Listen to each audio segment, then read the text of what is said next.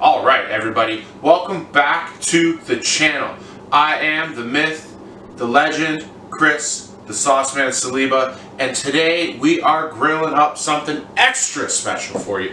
It is a 23-pound AAA grade brisket. This is by far the biggest slab of meat I have ever tried to cook. And I had to do it for the channel. When I saw it at the grocery store, I wasn't letting anybody else grab this bad boy. It's all for us. I hope you're ready for this one. It's a special one. This thing is going to be on the grill for the next 24 hours. It is roughly 7:48 p.m. and we are getting that pellet grill fired up and ready to go. This thing's going to be going all night long at 200 degrees. If y'all are ready to watch, I'm the man to do it for you. Let's grill.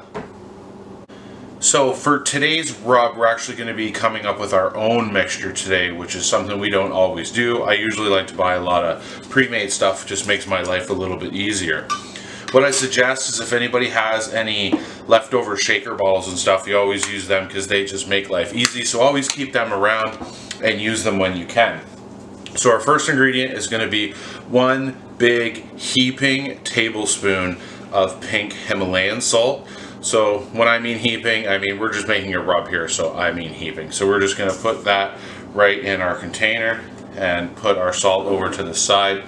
We are using 1/4 cup of granulated garlic here with our no-name garlic powder. Not granulated, we're actually using powder today.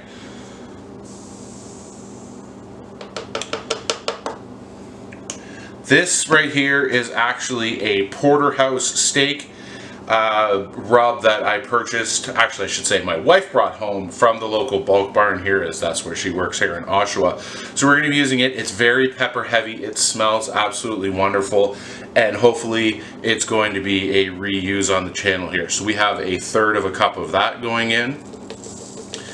I need to purchase a funnel. Absolutely need to purchase a funnel. I'm going to go off camera and pour it in over the sink as to not make a huge mess. And the next thing we are going to add is 3 teaspoons, maybe 4 teaspoons of our garlic powder here. 1, 2, 3, and 4 teaspoons of our onion powder. And what we have here is actually what's left over of our California garlic with herbs and jalapenos. So in this seasoning, it actually already has garlic, salt, sugar, dried peppers, some dried mixed vegetables like carrots, potatoes, onions, leeks, and some celery and a bit of cabbage. So it just adds like a little bit more complex flavor to it, and because it's got that garlic and the jalapenos, it adds just a little bit of spice to it. And since we're using our recycled shaker container here, we can just go ahead, get all of those ingredients mixed up. So now that you've got your seasoning mix all ready to go, you just want to get on there and just start covering that meat so that we can build up a nice crust of seasoning all over this bad boy. So this is usually where I try not to make an absolute mess in the kitchen, but with this thing being a 23-pound brisket, I actually have no idea how I could accomplish this without making an absolute mess. So we're going to get this all nice and seasoned. We will be smoking this thing, this nice monstrous brisket with the fat up, because it is going to be such a long overnight and almost, hopefully about a 20-hour. I don't have 24 hours now that we're getting this thing on a little bit later at night. We just don't have that 24 hours to be able to cook with. Now, I didn't worry about washing my hands or anything and touching this container, as I will be just throwing this spice container out when I am finished. So you want to make sure you get a nice healthy coating of this seasoning everywhere you can so that we can build up a nice, beautiful bark. I did do some trimming so that we didn't have too much of that fat where we don't want it. There are some spots where you just don't want to be tasting that really hard fat that just won't render down and turn into that butter-like consistency.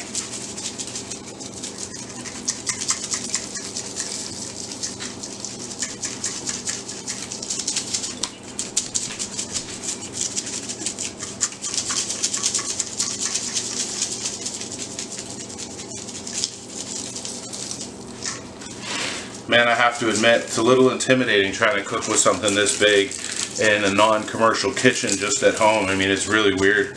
You see this type of stuff on TV where you see guys smoking these size of briskets. I mean, this is definitely something new for me. We're just put on a little bit more of a lockdown here in Ontario and Toronto area as well. So I don't know how many people I can have over for dinner, but I will be sharing this with a lot of my neighbors. So, you know, they have to smell this thing cooking all night long, so I might as well be nice and share it as much as I possibly can. So I think we've used up just about all of our seasoning here.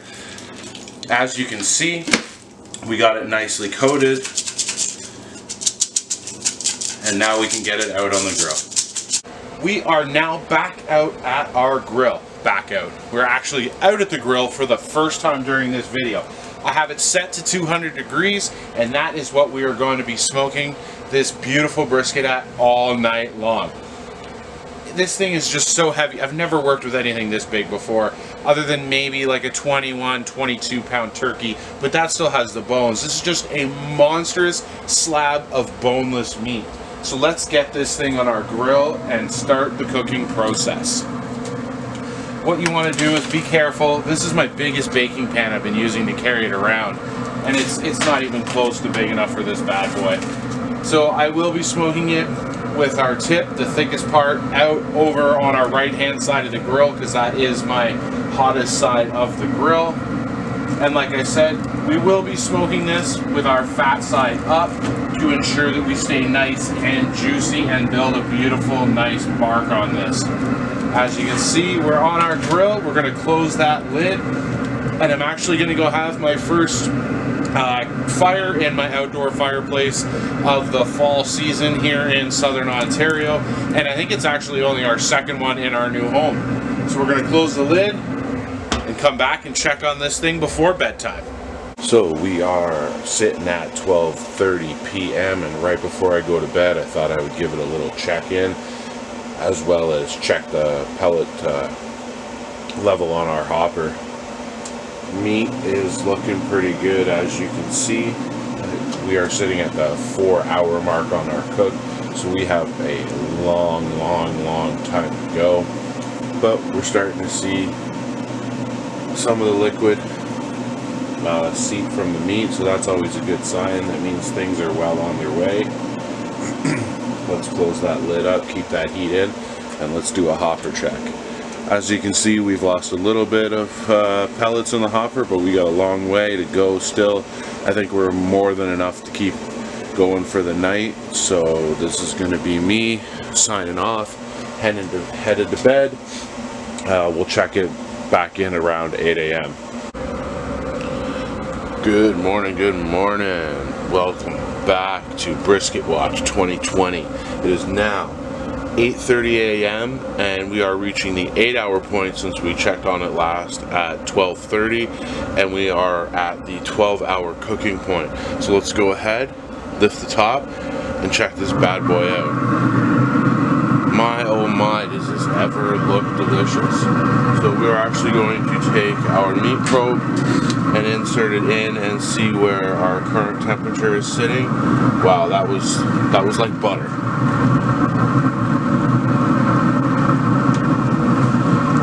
So we should be reaching close to the point where we're going to be able to pull this off and wrap it and stick it back on to cook for the rest of the day. But man, it just smells absolutely wonderful out here all night long. I guess I have to share some of this with the neighbors. It's still climbing. We've reached 142. We've hit the 145 point. This is actually cooking a little bit quicker than I thought it would be. So we're going to be able to pull this off now. Get it just get it nice and wrapped. Yeah, we're at 155, 156. So we're going to be able to get this wrapped up and let it slowly cook for the rest of the day. So now that we've got our meat back inside, we want to get this thing lifted up and off and on to our foil. Unfortunately, I didn't pick up any butcher's paper, which I really wanted to do to cook this, but I just didn't get time to get out and get that paper. So we want to get this nicely wrapped up tight, and then get it back on the grill before we lose too much temperature. And with that foil on there, it's going to seal in all those juices and make sure that we don't lose any of the moisture while it does the rest of its cooking. So as you can see, we're getting it wrapped up nice and tight. And then we'll be good to put it back on the grill.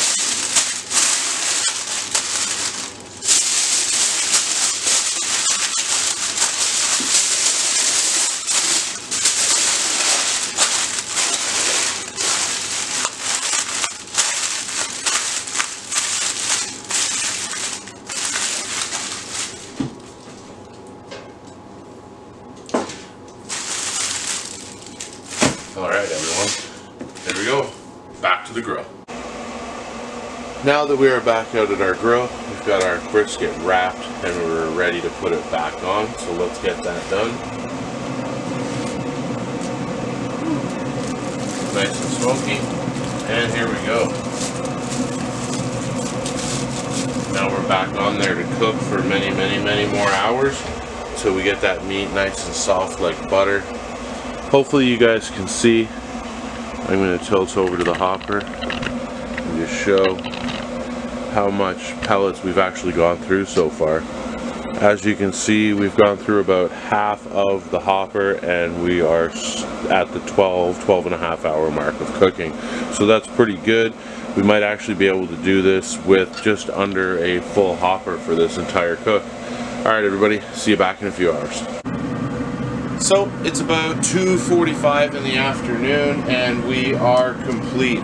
I have checked our probe. We've reached our nice internal temperature of everywhere between 195 and 200 degrees, and that probe is going in just like butter. So now it is time to remove our brisket, place it in our cooler wrapped in these towels for extra insulation, and let it sit for a couple of hours to rest.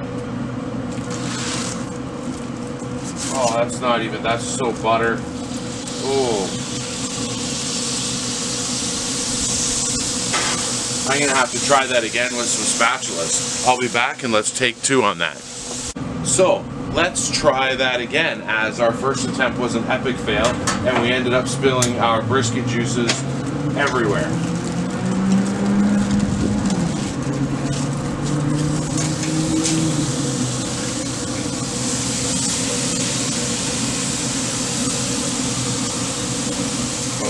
Yeah. Let's see if we can get it in the bag that I put in here so that we don't leak too much juices everywhere. Ooh, that's hot.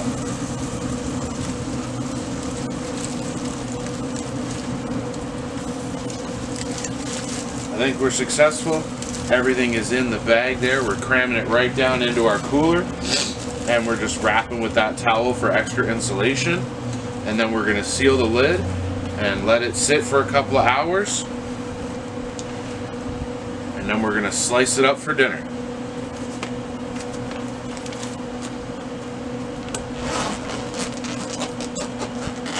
Oh man, that smells good. I can't wait to slice that up and eat it. Welcome back everybody. It is now 5:30. So our brisket has been sitting for roughly 3 hours now, and we are ready to get this bad boy sliced. So let's pull it out of the cooler and let's start getting ready to slice this bad boy up. What we'll do is we'll get it out, We'll get it all laid out nicely on the cutting board, and then we will switch over to a nice close-up view when we are ready to slice. Whew, this smells good. Oh, it is still steaming and mighty, mighty, mighty warm in here. All right, let's see if we can get it out. What I did is, because we were leaking everywhere, is I did... shoot, that was really, really hot. Don't do that on film, because that's kind of embarrassing. All right, I give up.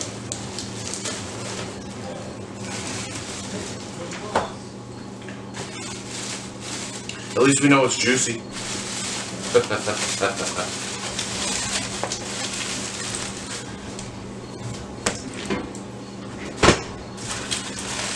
right. Let's just peel that bad boy open. Well, I'm going to say that it held temperature quite well.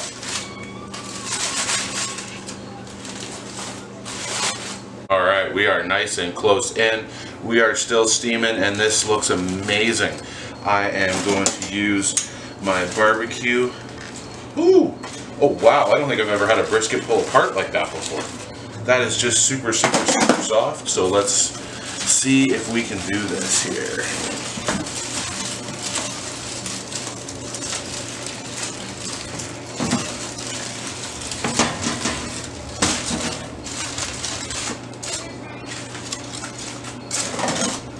I think this is actually going to be my tenderest brisket I have ever done before.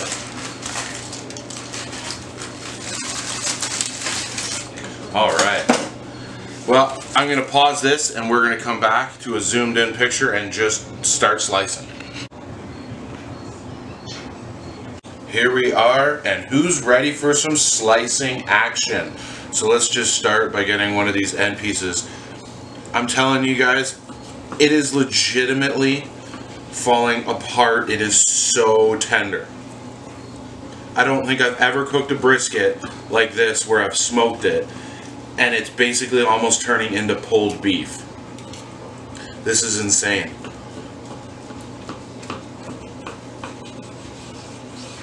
Let's pull one out and let's see if it even stays together. It's so tender. Look at that.